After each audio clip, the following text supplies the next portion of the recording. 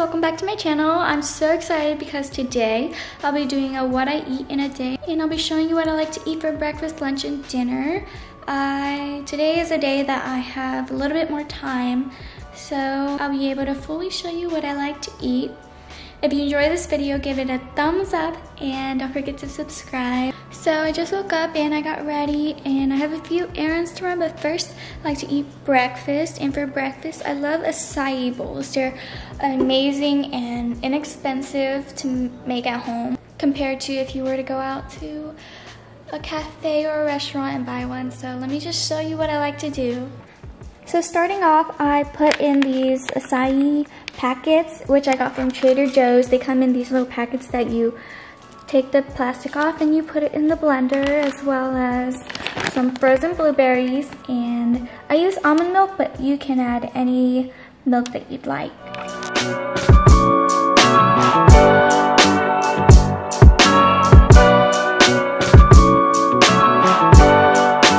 Ryan Little.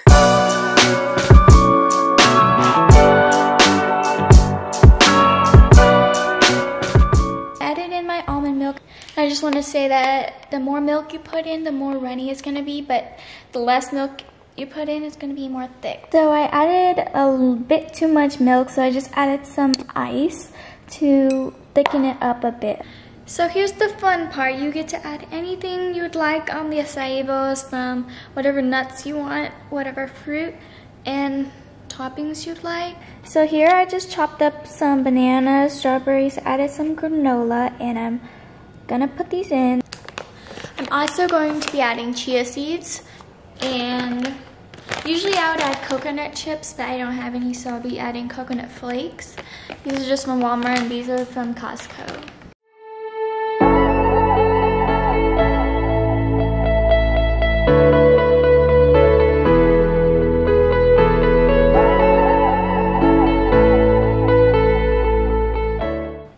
So here's the end result. It's not perfect, but it looks delicious. I know it's gonna be. And I'm just gonna eat this and then be back for lunch.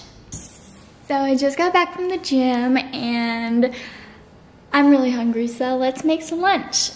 Today I'll be making a plate of different sides, including garlic herb sweet potato fries, some lemon zest grilled chicken, and broccoli, and maybe some rice.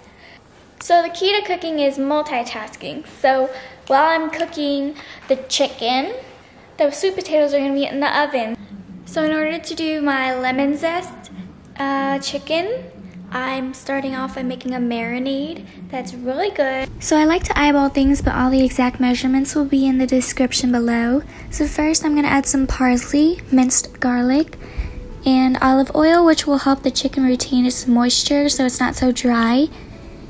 And I'm going to be adding lemon juice, and the acids in the lemon juice will help break down the chicken so it's more flavorful, and also some salt to add more flavor. After that, I'm going to mix it all up and then put it in a Ziploc bag with the chicken. That way it'll soak up the chicken, marinate, do its thing, so when you eat it, it'll have just so much flavor, especially from the lemon.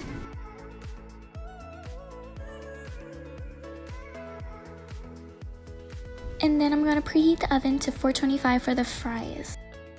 So I just marinated the chicken, I put it in the fridge. So now I'm gonna work on the sweet potatoes. I just preheated the oven, as you saw, and now I'm gonna cut my sweet potato.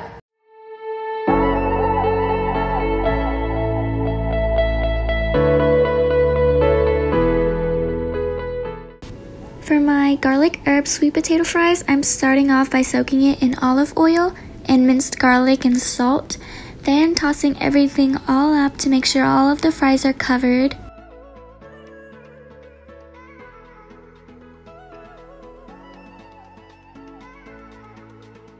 Then I'm gonna put everything onto a baking sheet and put it in the oven that was preheated to 425.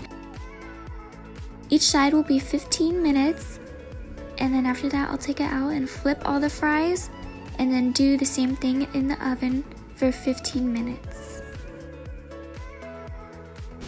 After the chicken has been done marinating, it's time to cook it. So I'm going to cover a cooking pan with some cooking oil and then put the chicken onto the pan and let it cook for 5 minutes. Then I'm going to cover the top layer in salt and pepper so it's ready and flavored when I flip it. So I'm going to flip it after 5 minutes, and then after 5 minutes it's time to take it out. I also wanted some broccoli, so I covered it in salt and olive oil and put it in with the fries that were already cooking. Once that was done, I put some parsley and parmesan.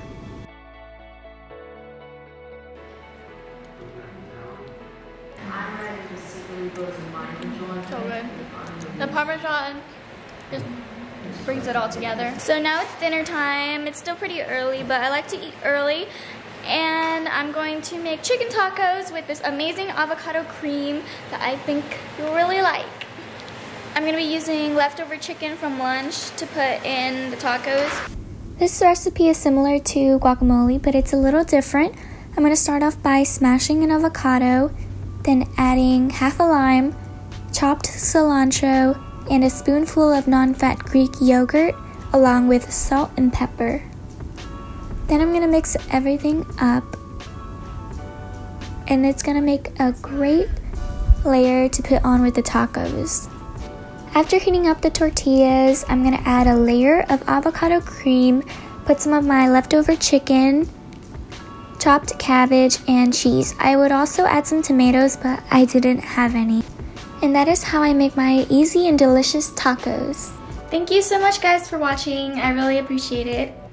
Also, let me know what you guys like for me to do next in my next video. If you like this video, give it a thumbs up, and I'll see you in my next video. Bye!